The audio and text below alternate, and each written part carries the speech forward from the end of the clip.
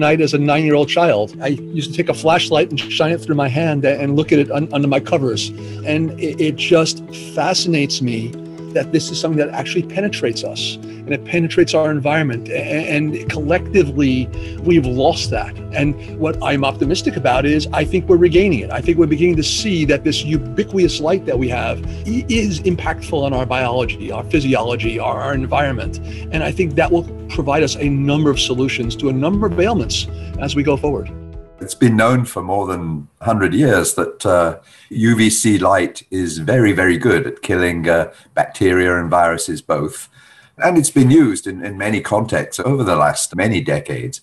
We had located all of the TB sanitariums in the United States in the sunniest parts of the city. And you said, why? And we were told because the sun rays kill tuberculous bacilli. But in fact, what I learned when I started reading Dr. Brenner's work was that it is UVC, a specific component, not UVA or UVB, but UVC that is best for viruses and bacteria, and that most of the UVC is filtered out by the ozone layer. But a specific part, that is the UVC, you can generate in a lamp. And the amazing thing is how fast it killed viruses. For example, in my own hospital's operating room, overnight, these UVC lights are turned on, and overnight they kill all the bacteria and viruses. And by the morning, you've got a nice clean room, which is great. But of course, what happens then? Well, people come into that operating room and bring their own bugs and pathogens into that room. So it's very good for cleaning any room. But what you'd really like is something that continuously cleans that room while people are there. We cough and we sneeze and we shout and we sing, and that produces viruses in the air. And they're all contained within droplets or aerosols. And the bigger ones actually drop to the ground within a few seconds and within a few feet. And that's the reason why we have our 6 feet social distancing rule. But the smaller ones don't. The smaller ones start floating around in the air, and they can stay in the air, and the viruses inside those aerosols can stay living for hours, literally. So really what we want to do is be able to just reduce the ambient level of virus that's in the air in a group setting when people are around. And the problem there is that we've also known for a long time that you can't directly expose people to conventional germicidal UVC light, because that would be a health hazard both to the eyes and to the skin. So really where we came into the story was to think, is there a type of UV light which we can use which would have the same killing properties, virus and bacteria both, as conventional germicidal UV light, but wouldn't have the safety issues. And would that be the case, then you could actually use it directly when people are around. And what we came up with, was now 7 or 8 years ago, was a particular wavelength of UV light that we call Far-UVC light. Other people call it different things, but it's around 220 nanometers in wavelength. And conventional germicidal UV light is about 250. You might think that's a pretty trivial difference, 220 to 250, but actually it makes a world of difference. Because what happens at these lower wavelengths is that the UV light is actually absorbed in the outer layers of our skin, the dead layers of our skin. You know, on the surface of our skin, we have dead cells. The technical term is stratum corneum, but it's a few layers of dead cells. And this Far-UVC light, as opposed to conventional UV light, simply can't penetrate through this dead cell layer. So it can't reach the living cells in our skin. And it's the same story with the eye. Right on the very surface of the eye is a so-called tear layer. And this Far-UVC light gets absorbed in the tear layer. So again, it can't reach the critical parts of our eye, the top part being the cornea. So it's safe. You can actually use it in rooms where people are actually hanging out and doing whatever they're doing without it being a safety issue. And that's the big difference between Far-UVC light and conventional germicidal UV light, that you can use it when people are around. This has been around for a decade plus. It has been worked on for longer than that. I was exposed to it 13, 14 years ago when it was installed on a piece of equipment over at NASA. So it's been there, it's been discussed, but the thoughts of folks to listen to it was not quite as imperative as it has become today. And as anything, it is now being pushed into that foreground. But again, David has done amazing work advocating for it and studying it, and we need some more people to start listening. In terms of safety, I mean, there are three approaches. We've got the physics of the matter, we've got the regulatory framework, and we've got a lot of experimental studies now. So one is the pure physics of the matter. The fundamental thing about far-UVC light is that it cannot penetrate into the living skin or into the living eye. Second one is that there are actually a whole bunch of regulations that have been in place for the last couple of decades from a quasi-government organization called ICGIH, but there are also international regulations too. And that basically tells you what level of UV light at any particular wavelength the general public or workers can be exposed to per day or per hour. And all the manufacturers, including Healthe, are going to stay within those regulatory limits. And then the third part of the story is the research in terms of safety. Over the last 7 or 8 years now, there have been lots and lots of studies, nationally, internationally, on safety, both short-term studies where you exposed to high doses of far-UVC and then look pretty quickly to see if you see any effects. But also, for example, there's a long-term study that's going on at Columbia where we've been exposing hairless mice for just about a year now to actually quite high levels of far-UVC light continuously, 8 hours a day, 5 days a week. And we examine those mice every couple of weeks, both for any skin issues or any eye issues. And now just about 1 year into that study, absolutely nothing. We don't see any skin issues. We don't see any eye issues compared with the control mice in the adjacent room that don't get any UV light exposure. In medicine, we use broad UV at night in our operating rooms and in our regular hospital rooms to cleanse them and clean them. But it's always been thought this is too dangerous for eye and skin to be used regularly. And so David's really groundbreaking research showing that this set of wavelength, 205 to 222, was in fact safe for humans has really been enormously important. This is not your grandfather's UVC. We grew up being taught to stay away from UV. Slather yourself in sunscreen. This is a whole different wavelength, and that difference of only 23, 24 nanometers makes a world of difference on how our biological cells interact with it. And in fact, it does not penetrate us. It is not the same as we have seen with UVC before. So we have to get that differentiated message out. We were really interested in influenza. Influenza is a major issue, and influenza is transmitted primarily by airborne routes. And we were working on asking the question, can far-UVC light kill influenza virus? So we'd been working on that for several years. Come the start of the COVID crisis, there was a light bulb moment where we saw pretty well immediately that what we were doing in the influenza world was absolutely applicable to the SARS-CoV-2 virus, because I think it was pretty clear to most people that really this was an airborne transmitted problem. And I think we now know that's actually the case.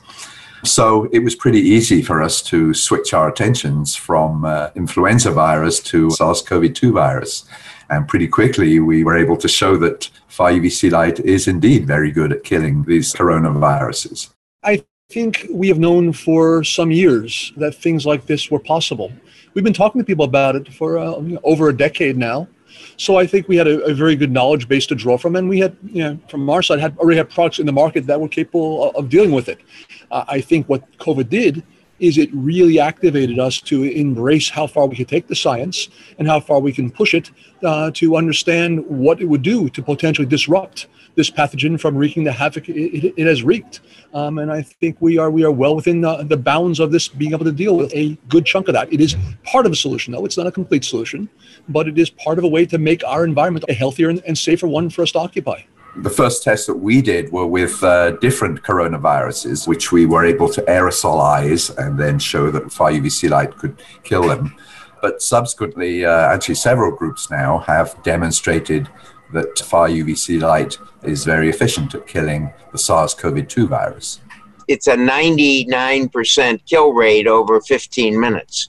This is all ultimately about a calculation that we call fluence, and that is how much light over what period of time, over what distance has to be transposed to inactivate a given pathogen. All pathogens have slightly different dosings based on the size of their RNA or their DNA, or essentially what makes up the target area we're trying to hit. And there's good documentation on what pathogens require what levels of fluence to be inactivated. So it is all time, distance, and power dependent. And if we trigger any one of those three legs, we change the others. We don't have long-lasting immunity from some of these viruses. So with the coronaviruses that cause colds, we can get them every 2 to 3 months, which means we don't have long-lasting immunity against the general coronavirus. Once you have this in, you don't have to worry about the next generation of viruses or mutations in the viruses. One sort of fundamental difference between this approach and an approach like a vaccine, for example, is this is one size fits all, that the Far-UVC light, or UVC light in general, kills all bacteria and viruses, whereas, of course, a vaccine is very, very specific. So what we're doing here is preparing us for upcoming influenza seasons, but it's also preparing us for any new pandemic, which will no doubt appear within our lifetimes. We'll be ready next time around. So we don't have to change anything as the pathogen or the virus changes. We'll be ready. Unlike pharmaceuticals to treat these pathogens, using light as a countermeasure does not create the drug-resistant strains we're seeing where other pharmaceuticals have been applied in the past. So this gives us a much more direct approach in how we inactivate these viruses and pathogens, but also doesn't create the downside of what's happened with pharmaceuticals in the past. This particular pathogen we're concerned about can be inactivated fairly quickly at fairly low power levels, and it is an air-based one in terms of how it is being communicated between us, and the ability to clean that in real time and deal with air that's not having to be drawn through an HVAC filter, but in real time and in real space is a strong differentiator. We now have just one more tool in the battle against the transmission of COVID-19. And really, we have so few tools. We have masks and we have social distancing, but we really don't have much else. And I see this as a third tool in the big fight. When we're in a space and we're occupying that space, we don't want to have to evacuate it to clean it. We want to be able to reutilize that space in real time, whether that's a dressing room of a retail shop, whether that's a conference room in an office building. The fact that this is cleaning both air and has some surface cleaning as well effects to it. That gives us the ability to dynamically utilize a space and to be continually reducing that viral and pathogen load in that space as we're inhabiting it. I think that's a strong differentiation between this and pretty much any of the technologies that are being discussed. The Miami Dolphins are using a number of these in their locker room, both with air filtration and with a light protecting the players from the pathogens from viruses. One of the issues is that over the past few years when we worked on it, there really hadn't been a large-scale source of these lamps. And really, it's only since the beginning of COVID-19 that various manufacturers, Healthe certainly being one of the major ones, has really stepped up to the plate in terms of production. So had you asked 3 years ago, can you install this in the Miami Dolphins locker room? The answer would have been no, because the lamps really didn't exist in large numbers. And we could buy lamps in very small numbers, ones and twos and threes to do research. But in terms of the large numbers that obviously we'd like to use, they didn't exist at that point. We are continuing to introduce new products that utilize this technology. For instance, this is one that could be used in various settings. It could be used in hospitals, but it could also be used in homes or offices. It has both an optical light that could be circadian tuned or tuned to any other biological function we might be interested in, but also has an element on it that's a Far-UVC emitter. And that Far-UVC emitter can be turned on or off based on occupancy, based on time and various thresholds of exposure. And that's all programmed in a light that could simply be turned on and off with a light switch. The power supplies that go into the units physically are multi-volt power supplies. They can be used anywhere in the world, anything from 90 volts to 277 volts or even higher if need be.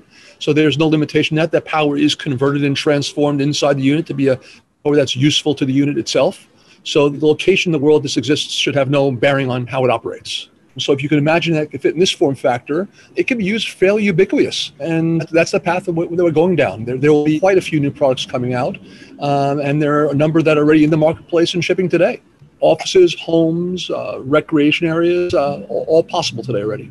We could have this in our emergency rooms. We could have this between us and our patients and stop the worry about medical professionals. And even since Dr. Brenner's work showed it wasn't dangerous for eyes or skin, the worries about the broad UVC wavelength, but having a specific one, that you could actually have this on in our ICUs and really decrease transmission.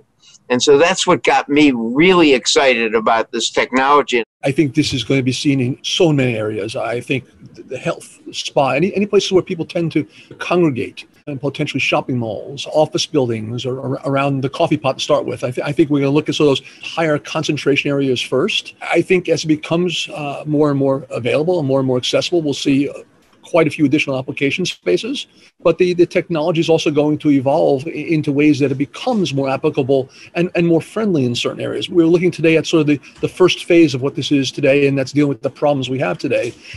This may just be a practice for the next pandemic, and how we build this into our environment to make it more resilient to these pathogens occurring is going to be critical for how we move forward, and we'll devise and design new form factors to accomplish that.